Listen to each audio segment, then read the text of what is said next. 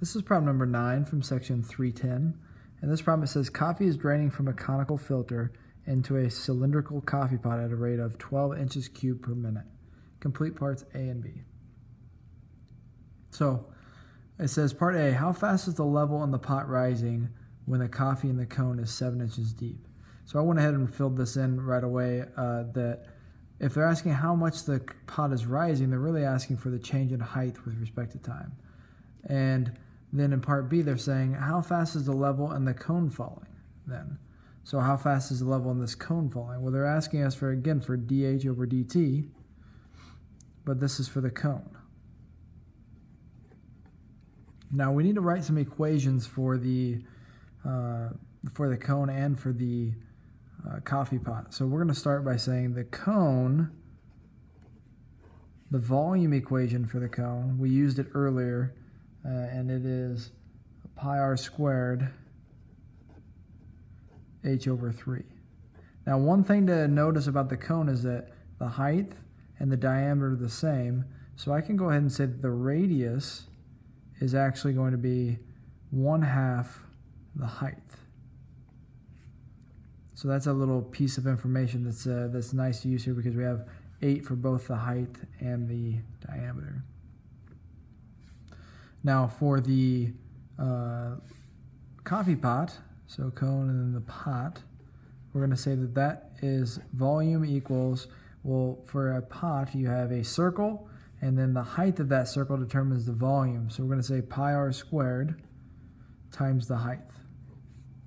So pi r squared h. Now the thing about the pot is that the radius never changes here. The radius stays 8 inches the whole time. So we're going to say that r equals a constant, which helps us out for this problem. Let's start by taking the derivative with respect to t for this equation. And remember that r squared and pi, those are constants. So that's dv over dt equals pi r squared, and then derivative of h is just dh over dt. So now we know some stuff in this problem. They've given us the radius of this pot. The radius of the pot is 4, so we can say that the dv over dt, this is 12, and this is inches cubed per minute, equals pi 4 inches squared dh over dt. Divide this across and we end up with dh over dt equals 12 inches cubed per minute divided by pi 4 inches squared. So when we plug that in,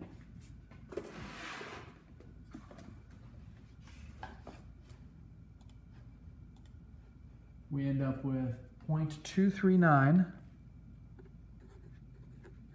and we divide the labels, we get inches per minute. So it's basically, for this coffee pot, it's increasing by 1/4 inch per minute. And this is a positive number here. And remember, we used a positive volume because we're gaining volume into the pot. Now for the cone, the volume actually here is going to be negative. It'll be the same volume, but we're going to use a negative number for that. First thing I'm going to do, though, is I'm going to start by saying 1/2 h is what r is. I'm going to plug that in here, and I'm going to get v equals pi, and this will be 1/2 h squared h over 3, which when we go ahead and multiply this, this will be v equals 1/2 squared is 1/4, and then h squared. So we end up with 1/4 h squared times pi times h over 3. We can simplify this more and say that this is really just 1/12 pi h cubed. So now from there we can go ahead and do the derivative with respect to time. And when we're doing the derivative with respect to time, this is going to give us, so we're doing the derivative here of, I shouldn't say equals, this is v equals 1/12 pi h cubed. So we end up with dv over dt equals, when we do the derivative here, the 3 comes to the front, so 3/12 is actually 1/4 pi h squared dh over dt. Now we're solving for dh over dt, so I'm going to rewrite this as dh over dt is equal to, and then when I divide this across, I have dv over dt over 1/4 pi h squared.